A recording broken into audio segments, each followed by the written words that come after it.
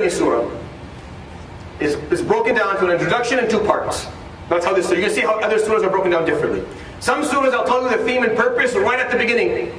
Some surahs I'll tell you the theme and purpose somewhere in the middle. And some surahs like Surat Al-Baqara, I'll tell you the theme and purpose at the end. After we've broken down all the ayat, I'll tell you the theme and purposes. It's just based on how easy it is to kind of explain the theme and purpose. Whether I need the ayat for you to understand the theme and purpose, or whether I need the theme and purpose for you to understand the ayat. Every surah is kind of different. So there'll be a different way of doing it. So it's 286 verses. That's the longest, the largest number of ayat in a certain surah. It is 6,144 words, which is the largest number of words in a surah that you have in the Quran. It's 49 pages, and it's the longest in the Quran by far. 49, but you're going to see the longest after that is going to be 29. So a full juz'at difference, which is 20 pages. A full juz'at difference between Al-Baqarah and the closest surah in length to it, which is Surah Al-Nisa. The closest one is Nisa. There's a whole juz'at difference. So you understand Surah Al-Baqarah is very, very unique.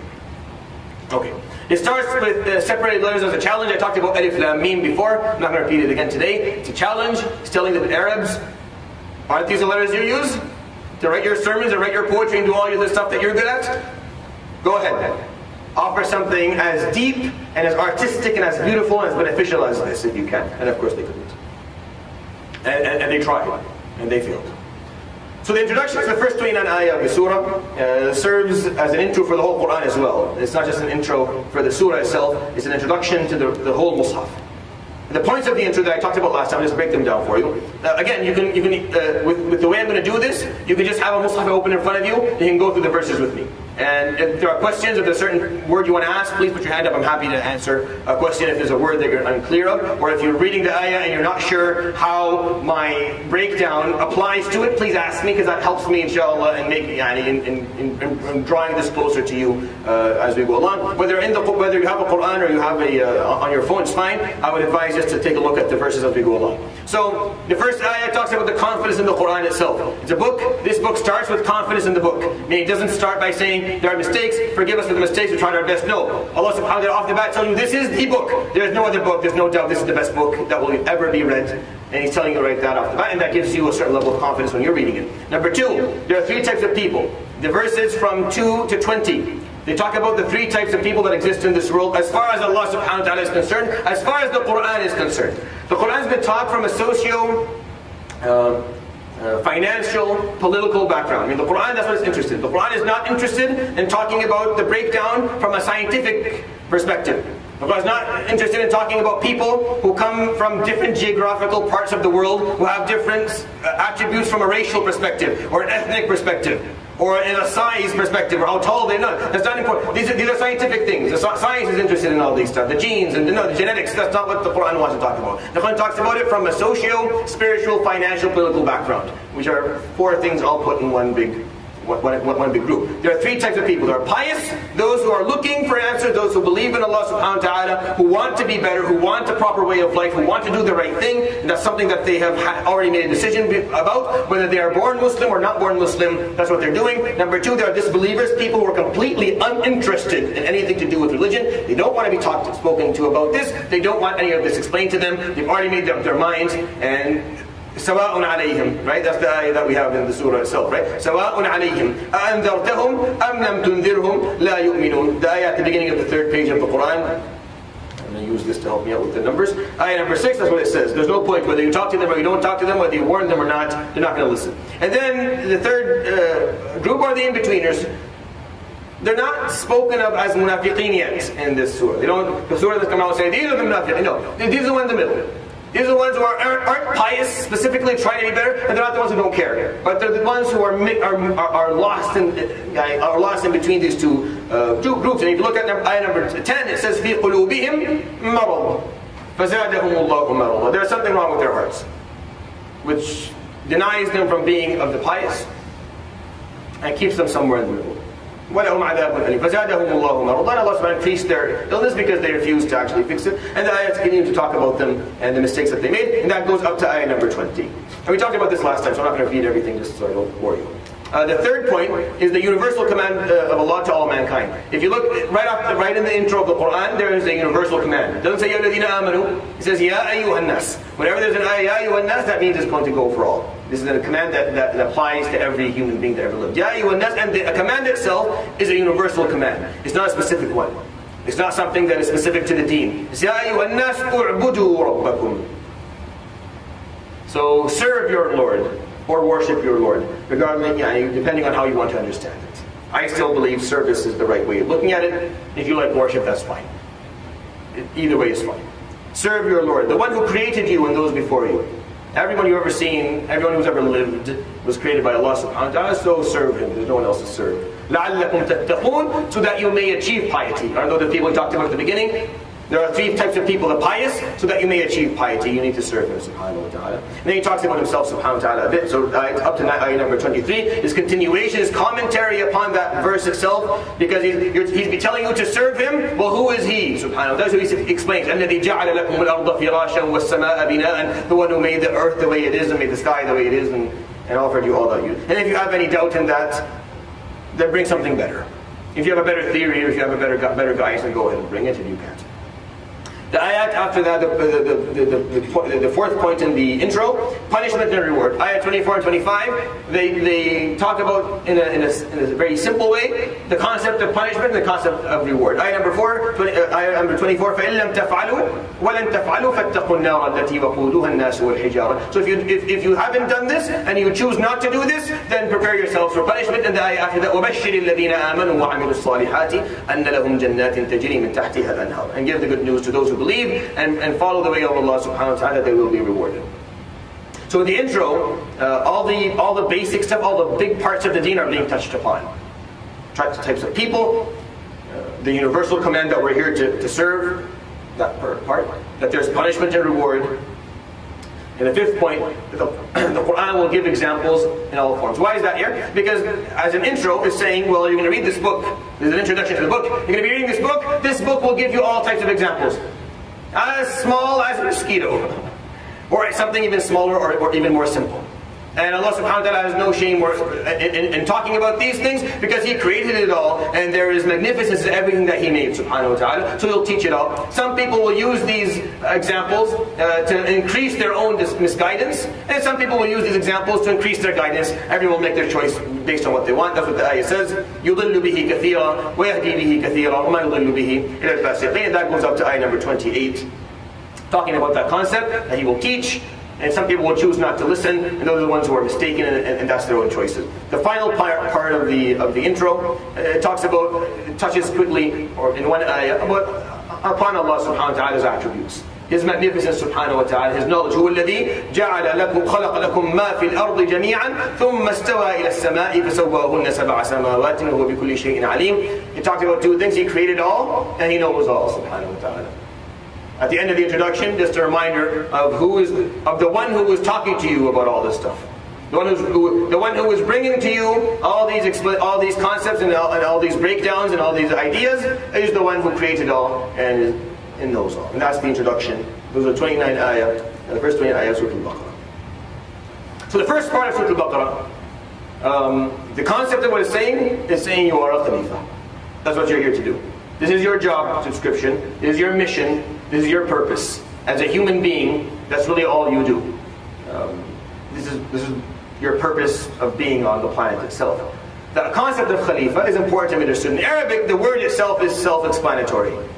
If you understand Arabic, then the word Khalifa, you don't need someone to explain to you what that means. In English, it's a bit more of a challenge because of what the word translates. It doesn't really translate into a single word. It translates into a sentence. A Khalifa is someone who performs a duty or takes care of something on behalf of someone else.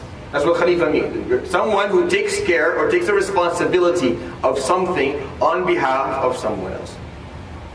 What that leads to us, for us to understand, is that Allah subhanahu wa ta'ala has put us here on earth to take care of things on His behalf. That's why when you do something, you do it in the name of whom? And that's why every surah starts like that. The reason the Quran starts with those words, Bismillahir Rahmanir Rahim. Because from an Arabic perspective, Bismillahir Rahmanir Rahim is an incomplete sentence. It's an incomplete sentence. It means nothing. unless you are imagining that there's some continuation. Like you can almost, I think he means that. Bismillah, in the name of Allah, the most gracious and most merciful. What? In His name what? There's no such sentence that works like that. There has to be something else you're going to say after that. So Bismillah ar-Rahman ar-Rahim, in His name we live, we serve, we recite, everything. We do it all in His name, subhanahu wa ta'ala. If you're doing it in His name, then you need to do it the way He wants you to do it. It's in His name, it's on His behalf, so you make sure that you do it the way He ordered it. Or else it's not in His name anymore. You can't do something against His will, or something that He wouldn't want you to do and say, Bismillah, no. You can't eat haram, Bismillah ar-Rahman ar-Rahim, that makes no sense. In His name, you would put that down. You wouldn't eat it. In His name, you wouldn't take something that wasn't yours. In His name, you wouldn't harm someone else, because that's not what He wants, subhanahu wa ta'ala. So, Bismillah ar-Rahman ar-Rahim is how we live. It's in His name. That's what the Khalifa means. It's all part of one big picture. It's all the same thing. We live in His name. We're a Khalifa. We are here to carry the responsibility on His behalf, subhanahu wa ta'ala. So ayah number 30 is our job, our mission description, or our purpose, if you may. And the ayah number 30 is the one where Allah subhanahu wa ta'ala tells it to us in a very beautiful way. He tells it to us by the story of Adam. وَإِذْ قَالَ رَبُّكَ لِلْمَلَائِكَةِ And as your Lord said to the angels, إِنِّي جَاعِلٌ فِي الْأَرْضِ خَلِيفَةً Indeed, I'm going to have on earth a Khalifa, someone to take care of things on my behalf. There's a point here that we all miss. I'm going to, inshallah, fix this for you today. We always think about Adam alayhi salam. And whether you're joking, whether you mean it, like, if you just didn't eat from the tree, none of this would have happened. Why did you need to eat? It's just an apple. How tempting can an apple be? It's an apple. It's not cake. It's not a donut. It's an apple. Well, there must be other fruit there. Why did you eat from it? Listen to what He said, subhanahu wa ta'ala. Before Adam was even created, what did He say? He said, Inni ja'ilun bil ard. I'm going to put upon this planet a Khalifa. Prior to Adam coming, the plan was for Adam to be here. It wasn't because he ate. No, that's not why. No, this was the plan off the bat. He was going to be on earth. The Malaika knew it. The Malaika already knew that He was coming to earth. Well, then why the scenario? So that Adam would learn a lesson. Adam had to come to earth with a lesson behind him. Had to have done something so we can understand what he's here to do and how he's going to do it. And so that we can carry that lesson. Not for us to spend the rest of our lives talking about why Abuna Adam did you do this. To be honest, on Yawm al-Qiyamah, Musa will lose his temper and say the same thing. And we have a hadith from the Prophet where he tells us where Musa will come to, because on the Day of Judgment is such an intense moment. And people are in such...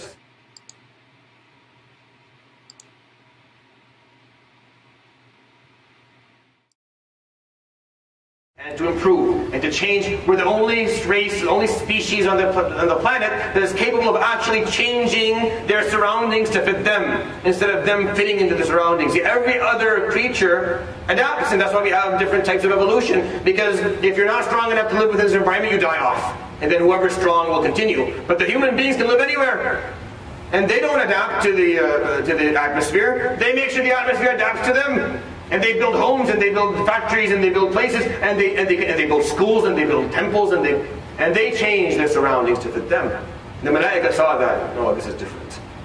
So this creature, Ya Rabb, is different than all the ones that you created before. And Allah subhanahu wa ta'ala, أَلَمْ أَقُلْ لَكُمْ, then I tell you I know something that you do not know. وَأَعْلَمَ مَا تُبْدُونَ وَمَا كُنْتُمْ تَكْتُمُونَ. And then He asked the Malaika to pray, to honor Adam alayhi salam, to honor him for what he was. And they did, but Iblis refused. And we'll talk about the story more as we go along. This story is going to be repeated a number of times, and I'll talk about aspects of it every time. But it just gives you the beginning of it. It tells you, yes, that he refused, and he vowed that he was going to misguide Adam. And then Adam alayhi salam was told, "Uskun anta wa zawjuka al-jannah, wa kula minha ragadan haythu shi'tuma, wa la taqraba hadhihi ash-shajara, fatakuna min al-zalimin." Oh Adam, you and your wife live here, eat from what you will, don't touch this tree. If you do, you're an oppressor. You've made a mistake. Don't do it. You're not allowed to do it. فَأَزَلَّهُمَا الشَّيْطَانُ, and the shaitan made them make a mistake.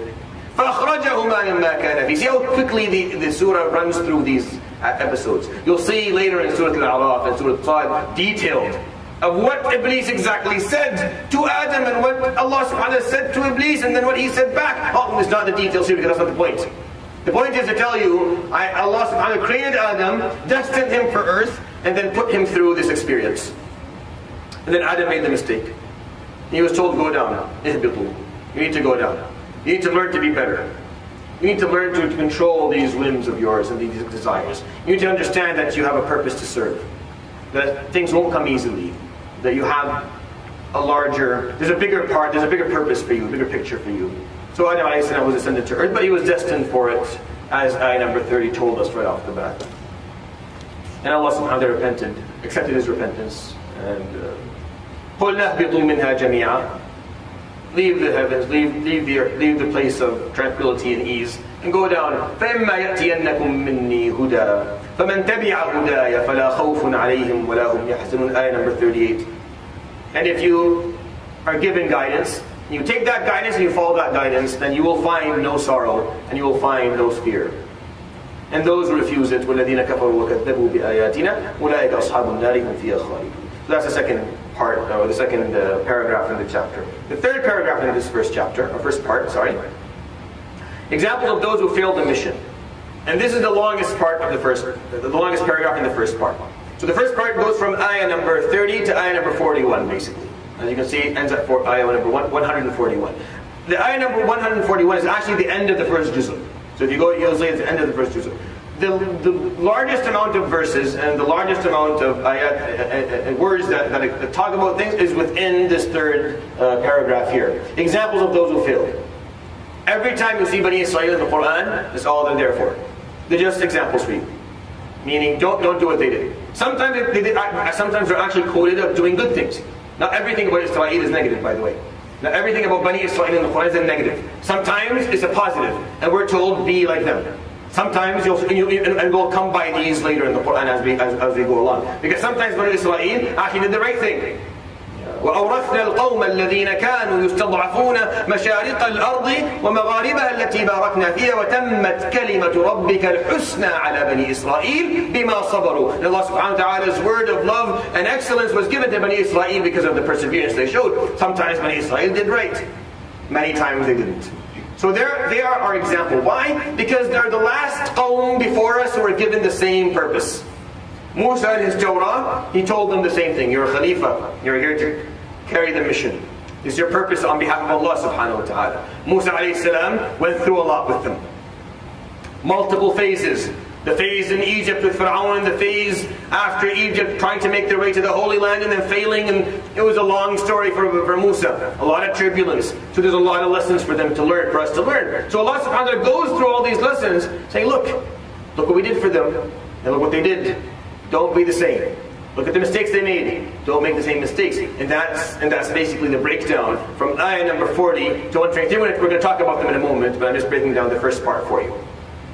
The paragraph after that, it ends at ayah number 123. We're going to come back and go through ayah number 41, and we're going to go through them all, inshallah. But it ends at ayah number 123. At that point, the ayah is وَإِذِ ابْتَلَى إِبْرَاهِيمَ رَبُّهُ بِكَلِمَاتٍ. The ayah number 124 to 134. Example of those who succeeded.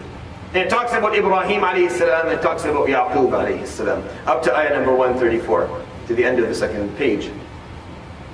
وَإِذِ ابْتَلَى إِبْرَاهِيمَ رَبُّهُ. Rabbuhu is the fa'il, so it has a dhamma on it. So Allah, as his Lord, Ibrahim's Lord, tested him. Put him to the test. Bikalimat. Kalimat means, how do I go back? Okay, no. Very good. Kalimat means words. Again, the same thing. Asma is a very abstract way of talking about things. Kalimat is very abstract. He was given guidance, he was given words, he was told things to do. فَأَتَمَّهُنْ. And Ibrahim did his job to its full, he fulfilled his job, alayhi salam, didn't make a mistake. قَالَ إِنِّي جَاعِلُكَ لِلنَّاسِ إِمَامًا. I'm going to make you an imam. An imam is another word for khalifa. An imam is just another word of khalifa. That's why we have the same words. That's why the khalifa, the actual khalifa in Islam is supposed to be the imam. That's how it's supposed to work. It's supposed to be the same thing. Works in the same way. So Ibrahim a.s. was given that opportunity. He was told you're an imam. What did Ibrahim say immediately? So look at the lesson that we take right away. قَالَ وَمِن ذُرِّيَّتِي. Ya Rab, make also the great khulafa from my descendants. Who are his descendants, alayhi salam? Amongst them, who are his descendants? aren't the people that we just talked about, Banu Israel. They were his descendants. Those are right, Ibrahim, Ishaq, Yaqub, and the Banu Israel. So there are, قَالَوْ مِنْ ذُرِّيَّتِي قَالَ لَا يَنَالُ عَهْدِ الظَّالِمِينَ. No, that's not how it works. This is not an issue of inheritance. Meaning you just inherit the deen and you keep, no. If you are an oppressor, if you make mistakes, then no, you're not going to be the Khalifa. You're not an Imam. You're not someone who is an example who will carry the mission the way Allah subhanahu wa ta'ala wanted. You have to do it right. And then of course there's a very large lesson in that itself. Meaning, whoever, maybe many people from the descendants of Ibrahim will carry the message, but some of them won't. And some people who aren't descended from Ibrahim will carry the message, and some of them won't.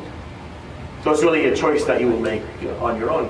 And then the ayat go and explain to us aspects of Ibrahim alayhi salam, fulfilling the words of Allah subhanahu wa ta'ala. And it talks about Yaqub himself. And it's important to talk about Yaqub because Yaqub is Israel. And the ayat before, from ayat 40 to 123, have just talked about all the mistakes Banu Israel made. So it's the same, it's not Ibrahim's fault, nor was it Yaqub's fault. Yaqub actually, أَمْ كُنْتُمْ شُهَدَاءَ إِذْ حَضَرَ يَعْقُوبَ الْمَوْتِ إِذْ قَالَ لِبَنِيهِ. He gave us the example where you weren't there the day Yaqub was passing away, when he told to his children. Who are his children? Banu Israel, the same people that we were just talking about a few verses before. مَا تَعْبُدُونَ مِن بَعْدِي. Who do you serve after me? قَالُوا نَعْبُدُ إِلَهَكَ وَإِلَهَ آبَائِكَ إِبْرَاهِيمَ وَإِسْمَاعِيلَ وَإِسْحَاقَ إِلَهًا وَاحِدًا وَنَحْنُ لَهُ مُسْلِمُونَ. They said, so they acknowledged the mission, they acknowledged who they were doing it, but then they messed it up. They didn't do it properly. The final part of the final paragraph of the first part is from ayah 135 to ayah 140. It's the last page of the juz'ah, and it's advice for us. What I'm going to do is I'm going to go through the verses between 440 and 123 first, and then we'll talk about the ayat that have the advice. These are very, very important. They start by saying, وَقَالُوا كُونُوا هُودًا أَوْ نَصَارَى تَهْتَدُوا قُلْ بَلْ مِلَّةَ إِبْرَاهِيمَ حَنِيفًا وَمَا كَانَ مِنَ الْمُشْرِكِينَ قُولُوا آمَنَّا. And then Allah subhanahu wa ta'ala tells us what to say.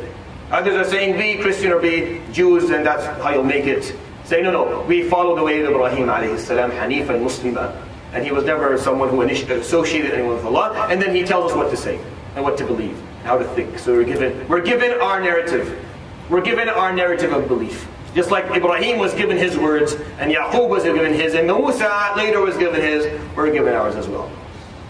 And that's basically the first part of Surat Al-Baqara. All it says is, you're the Khalifa. Here's an example of, here's the first Khalifa story of Adam. Here are the people who didn't do it well to learn from their mistakes. And here's the people who did it well, Ibrahim and Yaqub. And here's some advice for you.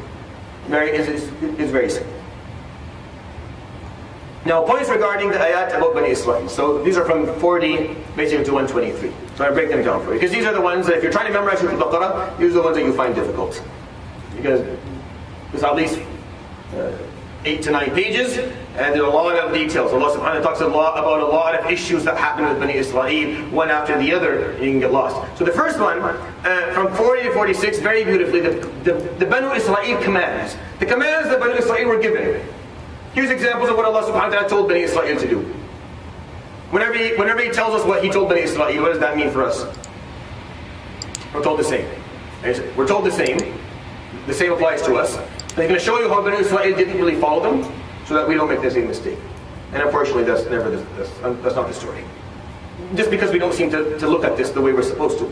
So what are the commands? From 40 to 46, very beautiful verses. The first one, Ya Bani Israel, O sons of Israel, sons of Yaqub, اذكروا نعمتي التي أنعمت عليكم وأوفوا بعهدي أوف بعهدكم وإياي فارهبون. Recall upon you the blessing that I gave you. What's the blessing? I gave you the Torah, I gave you Musa, I gave you religion, I gave you guidance. Remember that. وَأَوْفُوا بِعَهْدِي, and fulfill your covenant with me. أُوفِ بِعَهْدِكُمْ, I will fulfill my covenant with you. There's a covenant, there's an agreement. You are a Khalifa, you're here to do it on my behalf. Fulfill your parts, and I will fulfill mine. وَإِيَّايَ فَارْهَبُونَ, and fear me. Have fear in your heart of Allah subhanahu wa ta'ala. وَآمِنُوا, the second one. وَآمِنُوا, the first two. وَأَوْفُوا بِعَهْدِي, أُوفِ بِعَهْدِكُم. Or if you want to say اذكروا نعمتي is the first command. أَوْفُوا بِعَهْدِي, fulfill the covenant is the second command. And then وَإِيَّايَ فَارْهَبُونَ, and have fear of Allah in your heart, the third command. The fourth one, وَآمِنُوا بِمَا أَنزَلْتُ مُصَدِّقًا لِمَا مَعَكُمْ وَلَا تَكُونُوا أَوَّلَ كَافِرٍ بِهِ. And believe in what I have descended upon you. And don't be the first person to disbelieve in it. Don't throw it away. You're given the words of Musa, and then you immediately, and they did it. You'll see in a moment they're gonna start worshipping the Ajl. You're gonna make a calf out of gold and start worshipping it.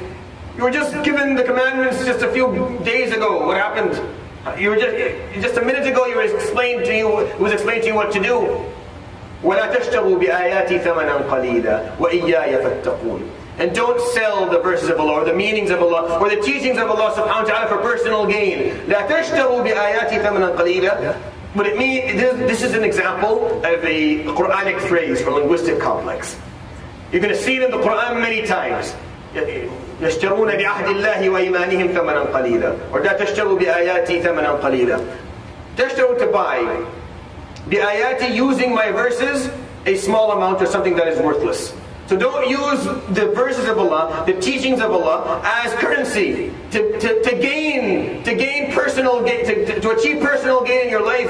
That's not what these are here for. Don't use the verses of Allah to achieve a personal agenda, to get ahead. Don't.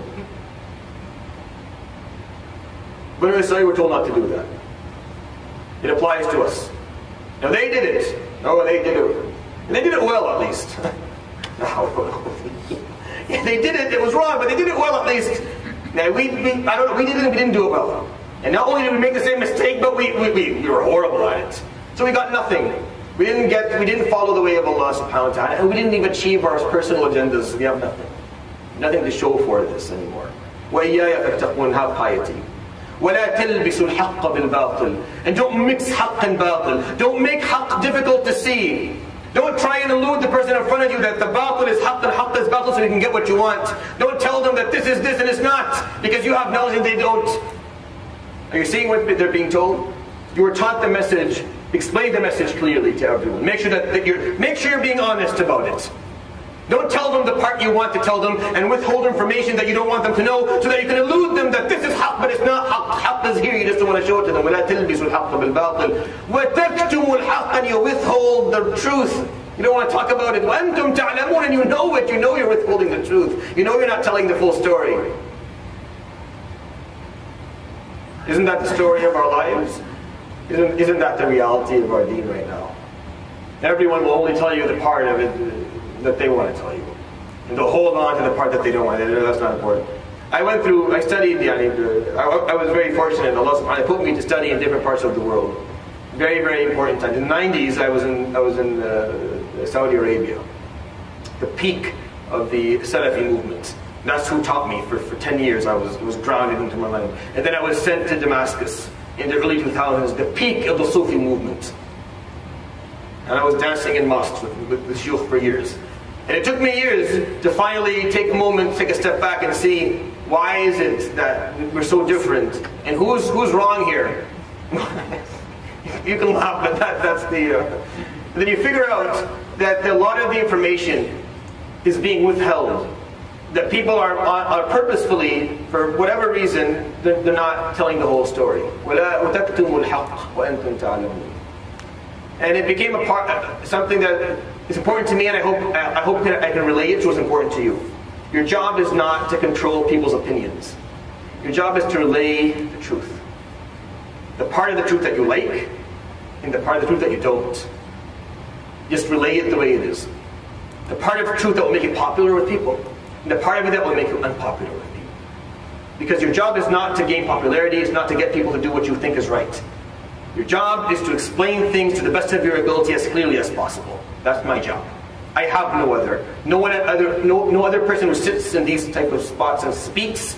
Because Allah subhanahu wa ta'ala salam is one of the most difficult things to do, it's the most difficult responsibilities to carry. The only job is to explain things to the best of your ability, truthfully, and to question your intentions every single time, and to question your understandings every time, making sure, am I saying this properly, truthfully, sincerely, or do I have an agenda that I'm trying to push forward? Questioning yourself every time, making sure that you're being honest. Questioning your understanding. Did I understand this properly? Did the person who explained this to me the first time, was he sincere when he explained it to me? What did other people say? Looking at what everyone said and then trying to take the best of it all and then relay it. That's the job. That's the job. وَتَكْتُمُوا الْحَقَّ وَأَنْتُمْ تَعْلَمُونَ. Subhanallah. Well, you feel like you just read one page of the Quran and you have answers. You feel like you have all the answers in the world. Imagine reading the whole thing, understanding it in detail. Imagine how your brain would feel and how your heart would feel. وَأَقِيمُوا الصَّلَاةَ وَآتُوا الزَّكَاةَ وَارْكَعُوا مَعَ الرَّاكِعِينَ. They were given rituals as well. They were told, pray. Praise your Lord and establish prayer properly. We'll talk about that inshallah in the surah where it's more relevant inshallah in detail. وَآتُوا الزَّكَاةَ.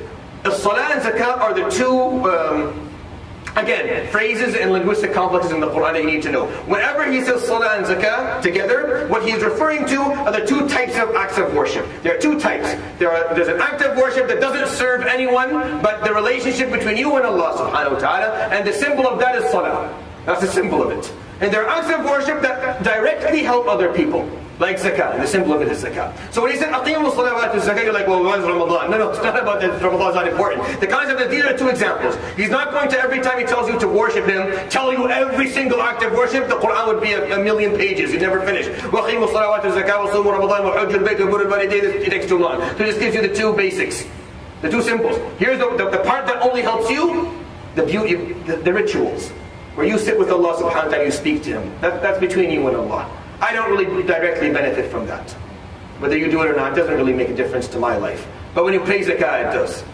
And then all the other acts of worship that are similar to zakah also affect my life and everyone around us. وَارْكَعُوا مَعَ الرَّاكِعِينَ. I will talk about ruku'. There'll be a part about ruku'.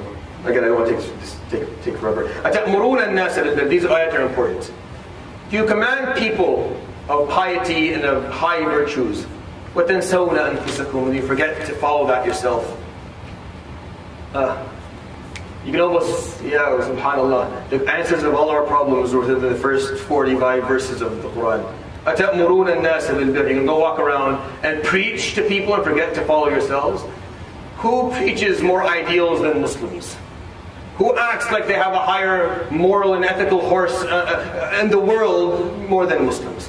We act like and then how do we behave? We go to a park and we turn it into a garbage bin. With the people who care the least about the environment, the least about domestic abuse, the least about violence and poverty and disease. We care the least about all these things. But we're going to preach high ethics and morals to everyone. We tell everyone, be like us. We don't drink, we don't do this, and we don't do that. أَتَأْمُرُونَ النَّاسَ بِالْبِرِّ. You're going to go tell people how to live their lives. You can't even take care of yourselves. Why would people accept Islam, is my question. I don't blame anyone who doesn't accept it. Why would they? If they came and took a look at our societies and our communities, whether in the West or the East, why would they do it? I remember my mother told me something once. She's like, I accepted Islam because of your dad. I looked at your dad the way he lived. I thought it was something amazing. And then I almost lost my faith once I moved back to the Middle East with him. Because this is not. And the only reason she held on to her Islam is that my dad kept on telling her that this is not Islam. What you're seeing, there's nothing to do with it. Nothing to do with it at all. Don't just look away. This is not how it's supposed to be done. And that's how she kept on going. It was very sad.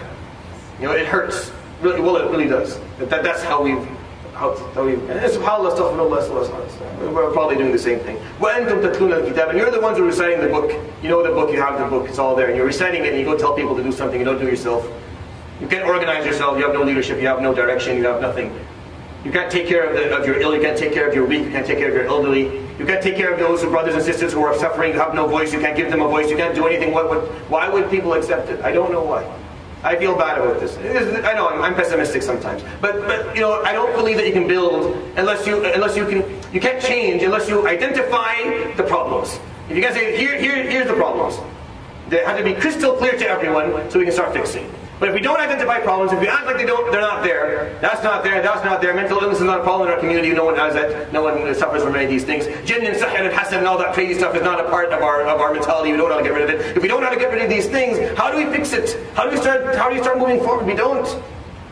Want to believe it's all going well? Well, good for you. Good luck. وَاسْتَعِينُوا بِالصَّبْرِ وَالصَّلَاةِ. This is a really important ayah. So important. We'll go back to Surat Al-Baqara for a moment. He said, إِيَّاكَ نَعْبُدُ وَإِيَّاكَ نَسْتَعِينُ. It's you whom we serve, and it's from you whom we seek aid. And I specifically did not say talk about nasta'in in Surat Al-Fatiha because I was waiting for this verse. Because then he came and told you, wasta'inu, and then seek aid using sabr and salah. Use patience and use prayer. What are you seeking aid to do? You're seeking aid to do iyyaka na'bud. You see, all the acts of worship that you do are allowing you to serve Allah subhanahu wa ta'ala. The acts of worship, the actual salah is not serving Allah.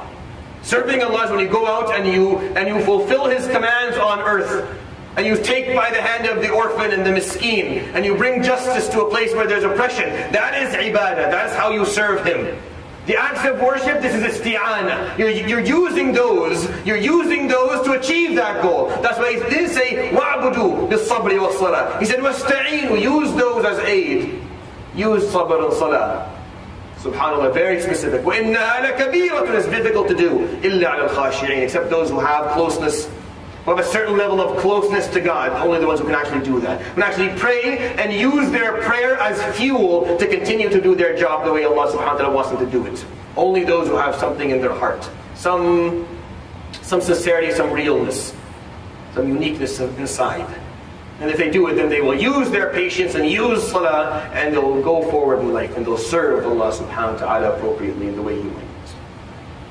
Okay, so that's the first part. The Banu Israel's commands up to ayah number 46. From 47 to 66, so if you take a look at the ayat, from 47, where he starts saying, Ya Bani Israel, اذكروا نعمتي التي أنعمت عليكم وأني فضلتكم على العالمين. O Bani Israel, remember the blessing I gave upon you, and that I chose you, and that I favored you over everyone. Over everyone. So what does that mean? Again, if we're learning from Banu Israel, it's the same thing. They were favored overall, and then we were favored after them. But what does that mean, that we're favored? Well, he's going to show you what it means. Does it mean that we're better? We're higher ranked? No. It means that you were given a higher responsibility. You were given more guidance. So you're expected to behave better. You're expected to perform better. That's all it means. It never meant anything else. Today, that's not how they understand it. And it's not how we understand it either. They definitely don't use it that way. And we're not doing any better. The fact that Allah subhanahu wa ta'ala favored them at a certain period of time and then favored us after is not that He loves us more and that we're closer to Him. No, it means that He gave us the opportunity and He expects us to perform at a higher level than others because He gave us a higher responsibility. That's all it means. And then He gives us all the examples of how many times they messed up. All the repeated mistakes. So from 47 to 66. You look at the verses, they go on quite a while. And they talk about how Bani Israel were saved from Fir'aun, ayah number 49. وَإِذْ نَجَّيْنَاكُمْ مِنْ آلِ فِرْعَوْنَ. You were saved. وَإِذْ فَرَقْنَا بِكُمُ الْبَحْرَ, ayah number 50. And then we split the sea for you. And you saw it with your eyes, and you saw Fir'aun drown with your own eyes. وَإِذْ وَاعَدْنَا مُوسَى 40 لَيْلَةً. And we gave Musa a 40-night appointment to teach him the Torah. And he came back to you, and you were and you were already worshipping the calf. We just saved you from Fir'aun, split the sea for you, and drowned him. And immediately, ثُمَّ اتَّخَذْتُمُ الْعِجْلَ ثُمَّ عَفَوْنَا عَنْكُمْ, ayah number 52. And then we forgave you for that. But you don't think. لَعَلَّكُمْ تَشْكُرُونَ, so maybe you'll show some gratitude that we forgave you for that. And with آتَيْنَا مُوسَى الْكِتَابَ, ayah number 53. We gave Musa the book, and we gave him the difference, meaning the way of Furqan means the way of life that will make you different, that will allow you to become better. Furqan is farq, it's a difference. This is what will make the difference. You take this, you live by it, it'll make the difference. It will achieve the difference between you and others living around you. You'll start living in a better way and doing a better job. And becoming more compassionate and more humble and more effective and efficient.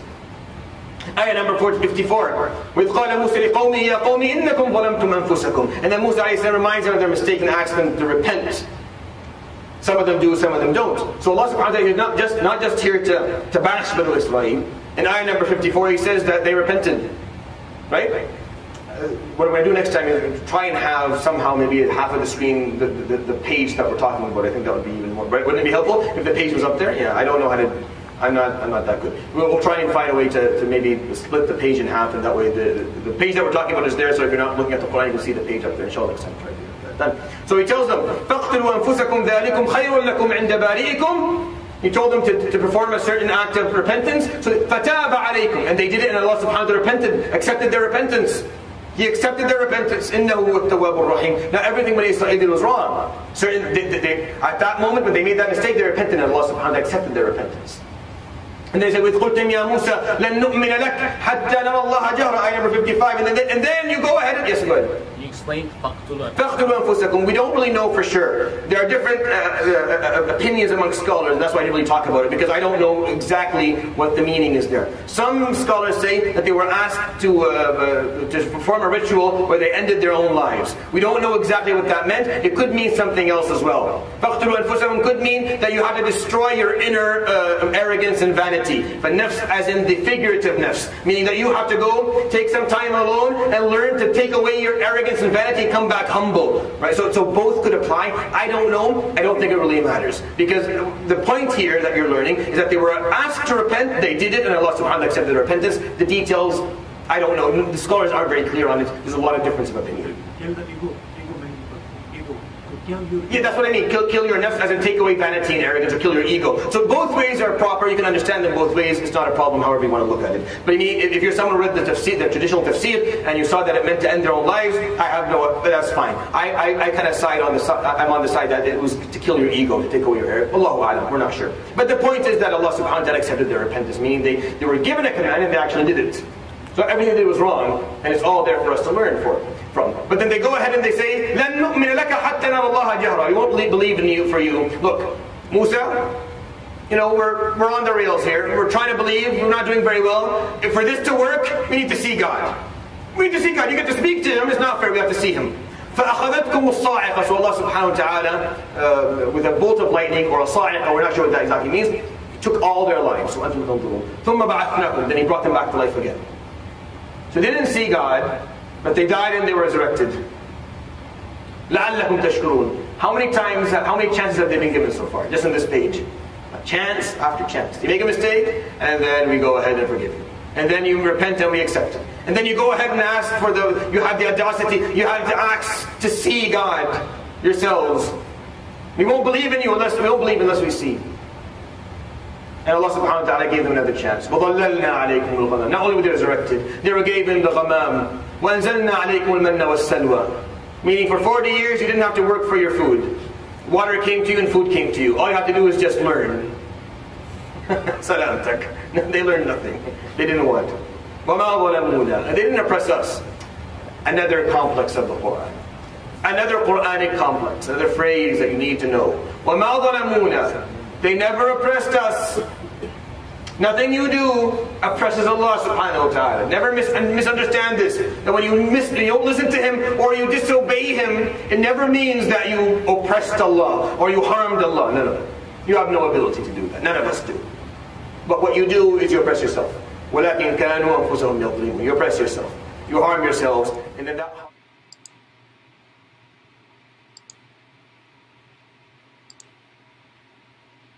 Allah subhanahu wa ta'ala. It's not Allah subhanahu wa ta'ala's fault. And the ayat 58 and 59 continue. وَإِذْ قُلْنَا ادْخُلُوا هَذِهِ الْقَرْيَةِ. And then we told you, enter the Holy Land. Enter Jerusalem. فَكُلُوا مِنْهَا حَيْثُ شِئْتُمْ رَغَدًا. Eat from wherever you want. It's na'im for you. رَغَدًا. It's something for you to enjoy. وَادْخُلُوا الْبَابَ سُجَّدًا. Enter with humility. Enter like the Prophet ﷺ entered Fatih Makkah. Now you know how he learned it. Now you know why the Prophet ﷺ, when he entered Mecca, he entered with his head touching the mane of his horse in full humility. Why? Because he heard وَدْخُلُوا الْبَابَ سُجَّدًا. But Bani Israel didn't do it. They didn't do it. So Allah said to the Prophet ﷺ, well, I'm going to do it. I'm going to enter the city sujjada in full humility. And you can see the Prophet ﷺ learning from the Quran. It's beautiful. Well, it's beautiful to when you read. This is a early Madani surah. He was going to follow this command 10 years later. Exactly the way Allah subhanahu wa ta'ala said it. وَقُولُوا حِطَّةٌ. Ask for forgiveness. نَغْفِرْ لَكُمْ خَطَايَاكُمْ. We will forgive your sins. وَسَنَزِيدُ الْمُحْسِنِينَ. We will offer more to those who are show excellence. فَبَدَّلَ الَّذِينَ ظَلَمُوا قَوْلًا غَيْرَ الَّذِي قِيلَ لَهُمْ. And then the people of Islam who oppressed themselves, they changed all. They entered with arrogance, they didn't ask for forgiveness, and they ruined it all, and Allah subhanahu wa ta'ala punished them. We're going to talk about ayat number 58, 59 later, once we come to Surat Al-A'raf. There's two verses that are almost identical. Almost identical, if not for what? 16 differences? 16 differences. One of the most two difficult set of verses to memorize. There are 16 differences. Or maybe less, maybe I have it wrong. But it's between 12 and 16.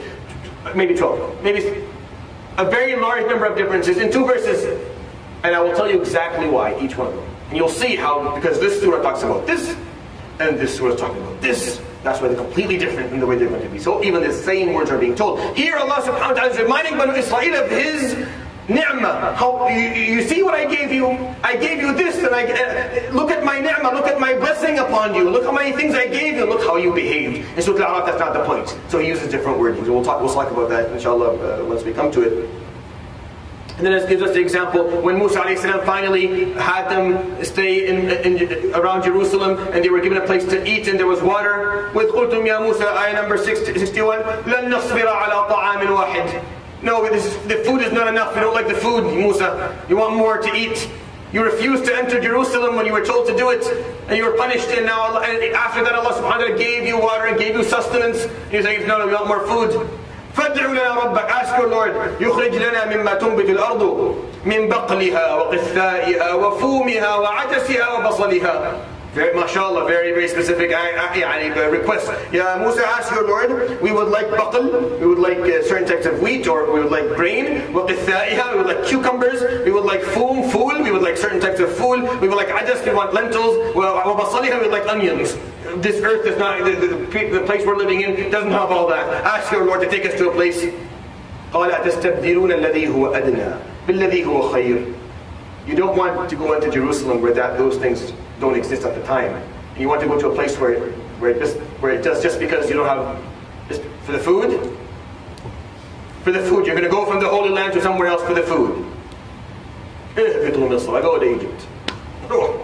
What can I tell you? This is your mentality. اهبطوا مصرا فإن لكم ما سألتم وضربت عليهم الذلة والمسكنة. And Allah subhanahu wa ta'ala punished them with continuous humility, not the good type of humility, but the bad type of humiliation. والمسكنة, and having no integrity, because they didn't, everything He gave them subhanahu wa ta'ala, they continued to focus on the wrong thing and ask for the repeated mistakes. That's up to ayah number 61. Then Allah subhanahu wa ta'ala talks about at the end of Musa alayhi salam, أَخَذْنَا مِيثَاقَكُمْ وَرَفَعْنَا فَوْقَكُمْ الطُّورَ خُذُوا مَا آتَيْنَاكُمْ بِقُوَّةٍ. At a certain point, Allah subhanahu wa ta'ala had a mountain almost crumble upon them. Yes. Well, go back to Egypt type of thing. Is it referring to the slavery they were in before? It could be reference to the slavery. It could be for just the fact that they weren't fulfilling their purpose and they lacked that. It could be. We don't know for sure. Historians still differ whether that was, whether this was, we don't know if the timeline is exact, but it could be that they were enslaved for at least a couple of centuries. It could be this is what they're talking about. It could be something else. I am not sure. Allah Ta'ala. Yes? How can we learn from verse 61? How does it apply to us? So very simple. So when Allah subhanahu wa ta'ala gives you something that is high quality, but it's not exactly what you want, meaning there are certain aspects of it that you're not happy with, but it's a very high quality thing. You're given an opportunity that is great. We all have that in our lives. We all have the opportunity to achieve great things, but we'd rather do something that is worthless and useless. Every child and every young person in their lives are given the opportunity to go to the best university, to learn the best, and to work and to become the best in their field, but they'd rather play PlayStation for 6 hours, 7 hours a day. It's a tabdilun. Why are you going from this to this? Why? Because this is a bit more fun, because it's more enjoyable. Is that why? For them it was food. But it was they'd rather food than fulfilling the purpose in Jerusalem. Why? Because it's just easier. They want a better cuisine apparently at the time. And for many of us, we have the same problem, where we don't value what is valuable. So we don't know what we actually have. We look for something else. For example, if you're married, you have a spouse who's fearful of Allah subhanahu wa ta'ala, who love you, who cherish you, who take care of all the great things, but you're focused on maybe something dumb, like, she's not as physically the way you want her to look, or he doesn't look, or he doesn't dress the way, some stupid thing that is based on appearance, or maybe she doesn't, when she cooks, she doesn't put as much salt as you would like, or some silly thing that is useless, that's meaningless. You're going to exchange this, what Allah subhanahu wa ta'ala has given you in its high value for something simple? Sometimes He'll tell you, ihbitu, alright, take it. You want it, you don't want it, take it. And then 15 years later, 10 years later, 50 years later, you'll look back and say, what was I thinking? How did I? Everyone does it, by the way. We're just not very good at acknowledging it and later on admitting. If you're young, be smart. Value what you have. Make sure you know what you're given. Make sure the opportunities you have are clear to you, so that He doesn't take them away, subhanahu wa ta'ala, and give you something worthless. Well, it happens a lot. You're given here, take this. The best thing of all. And you're like, I'd rather hang out with my friends. I'd rather do this or that. I'd rather enjoy my time. Fine. Subhanahu wa ta'ala will take it away and give you what you wanted. 20 years later, you come back and say, I don't know what happened. Shaykh, I don't know what happened. Remember, I used to come to the masjid, used to come to your halaqah, I used to memorize Quran. Look at me now. Tattoos and a mess. Yeah, I can see. It happens to many people. Alhamdulillah, yes. Maybe that's why he said, ihbitu, yeah, ihbitu, go down. Yeah, you're falling down. Yeah, that's exactly why he said ihbitu. It has nothing to do with the geography of the area. It's ihbitu as in fall down to something less important and less valuable.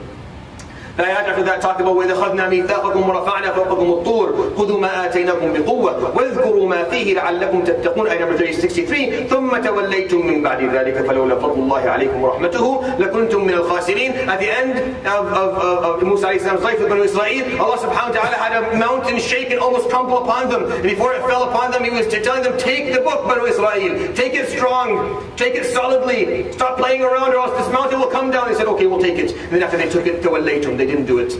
After they were away from the mountain, they threw it away again.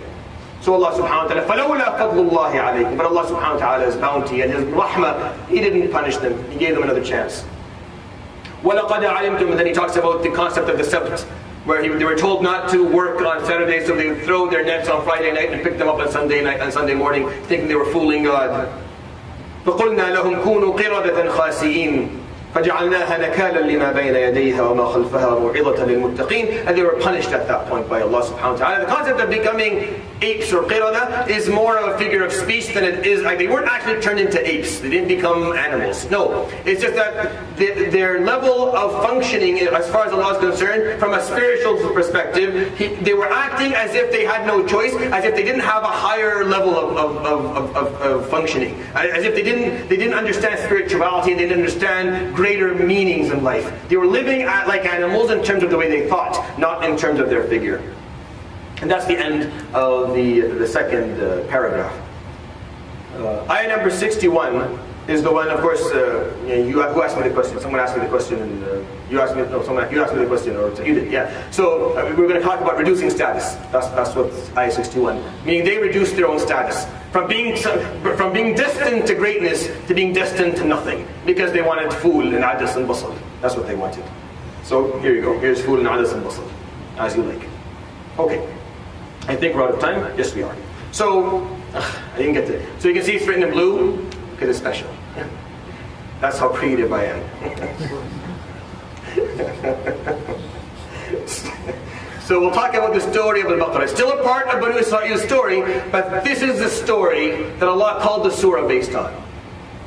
The first surah in the Quran that tells you your mission, that explains the deen in basics, was named the cow. You may think, why would I name it? No. It's a very, very relevant name. Why? Because it talks about a story that is extremely deep. I wrote a couple of papers during my years of university, and the paper I wrote for graduation was based on the story of Al-Baqarah.